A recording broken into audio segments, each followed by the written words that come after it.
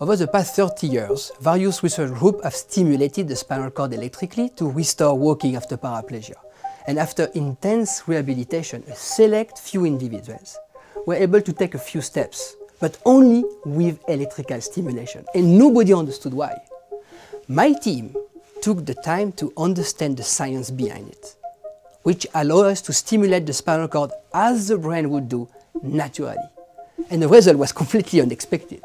After several months of training with electrical stimulation, our 3 participants were able to activate their previously paralyzed muscles without electrical stimulation. I mean, they could even take a few steps over ground, hands-free, without any support. For me, seeing this recovery was amazing. So for me, it was incredible to see all these patients moving their legs without electrical stimulation. While these results are incredible, they are not completely unexpected because we have observed the pronounced growth of new nerve connections in rats when delivering the exact same intervention. Instead of applying continuous electrical stimulation, the Swiss team developed targeted electrical stimulation that promotes a physiological activation of the spinal cord.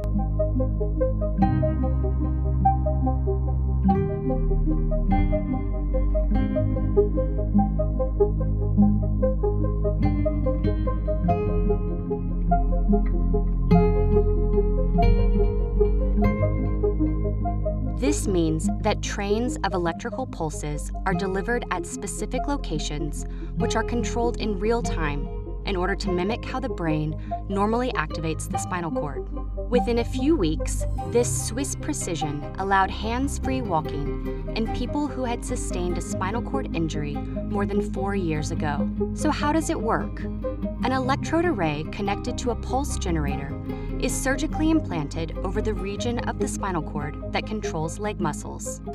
So this surgery needed to be very precise in order to target all the muscles of the legs. So for me it was amazing to work with a team of engineers who came with their cutting-edge technologies to guide my surgery. The timing of the stimulation is controlled in real time to coincide with the intended movements of the legs. Voluntary leg movements stop as soon as the electrical stimulation is turned off, but resume immediately when the stimulation is switched on again. One of the key moments, I would say, was when I started walking hands-free on the treadmill. A lot of bodyweight support, but really letting the bars go and do 1, 2, 3 steps without using my hand was really crazy because I just couldn't do it before.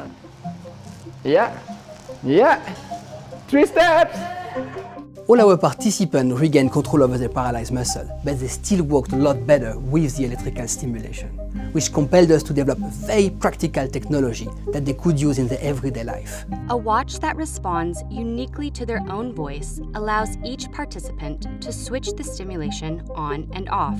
The next step is to start earlier, just after the injury, when the potential of recovery is much larger.